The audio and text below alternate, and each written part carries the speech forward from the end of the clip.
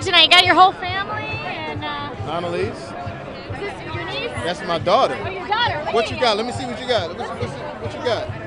Let me see this. What's this? Let's see that cake. Oh, Yeah. We flying away. I like that. Did your dad help you out with that look? Or did you pick that out yourself?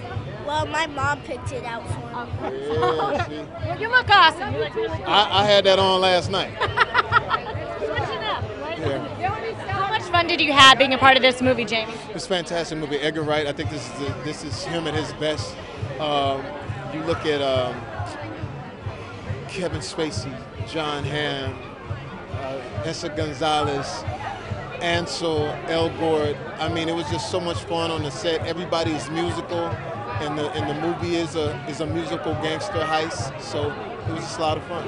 Why do you think audiences are going to fall in love with the movie? Yo, man, this thing is playing. I mean, people start clapping like the first 6 minutes of the movie. I mean, it's just a lot of fun. The music that you've heard, you know, for the past 50 years is playing in it, and it's some great action, man. And I'm really happy to have a movie that you're proud of, and you can let everybody know 100% Rotten Tomatoes. If that means anything to people out there, it's really something else.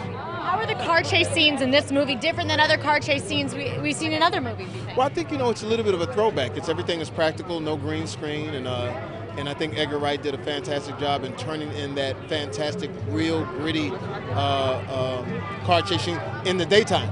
You know, a lot of time car chase scenes are at night, but to see it in day and seeing all of its splendor was amazing.